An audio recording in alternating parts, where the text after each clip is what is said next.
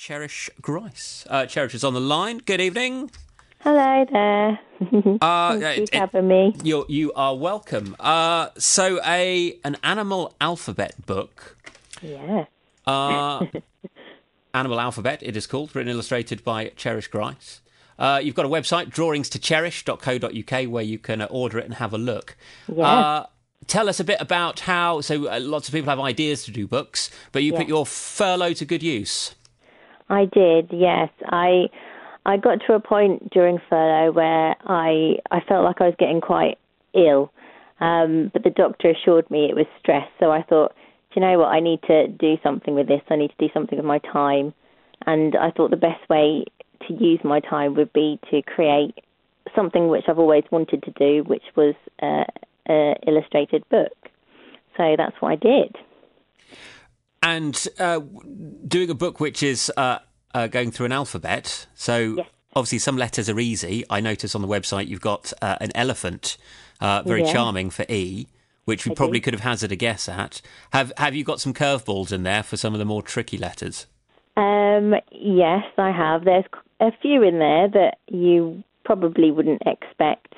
As I was going through the process of the alphabet, I had influence from other teachers, and they assured me that I needed to put in phonetical sounding animals. Yes. So I needed to put, for an A, I would put an alligator because it makes the A sound. Obviously, for some trickier ones, like the X-ray. Yeah, what did you have for X? We don't have that many. An X-ray fish, yes. Okay, which is a little bit tricky because it doesn't quite go with the X sound, but it's the closest I could get. The original one I had was a Xanthus hummingbird, and although it was very, very beautiful, it didn't really quite go in the book. So.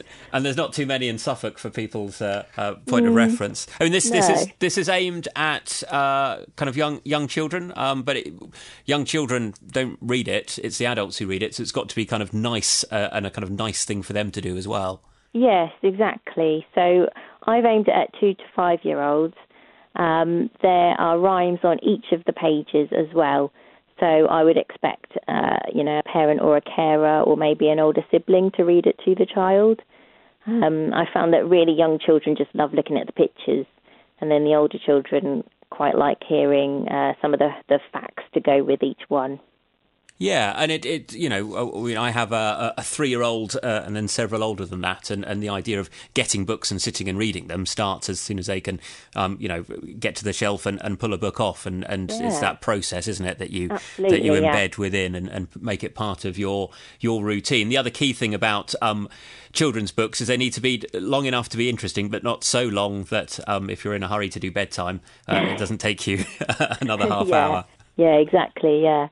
So hopefully this is one of those books. And, I mean, you can put it down, of course, whenever you need and come back to it. I have a niece, and she was so intrigued by each page that her mum had to put it down because otherwise the bedtime would be much more longer than what she wanted it to be. So. It says on your bio on the website that so you did a graphic design degree and then went and lived in Sweden for several years. What did that experience give you? I think it gave me confidence and independence. While I was there, it was a little bit of a challenge to get work.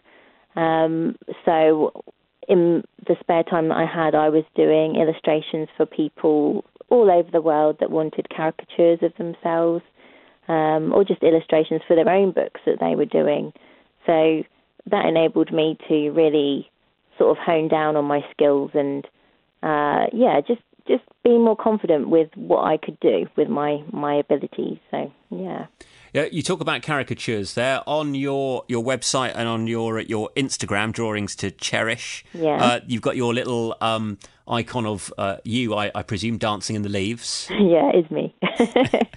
Have you got into trouble for doing caricatures of people in your family or your friends? Oh, no. Usually it goes down pretty well.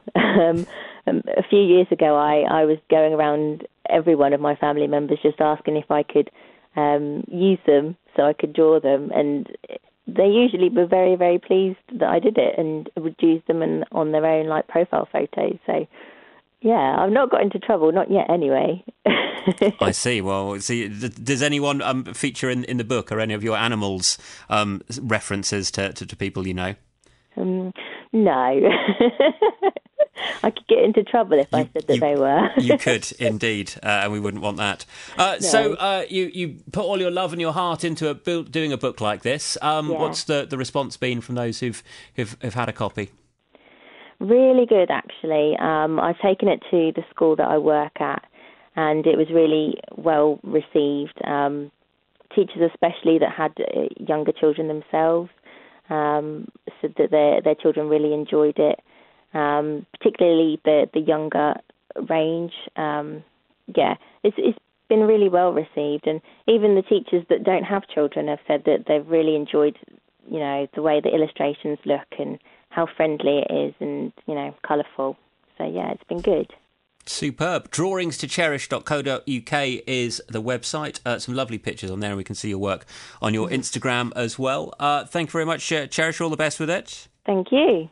That's Cherish Grice, drawingstocherish.co.uk, if you want to have a look at the animal alphabet.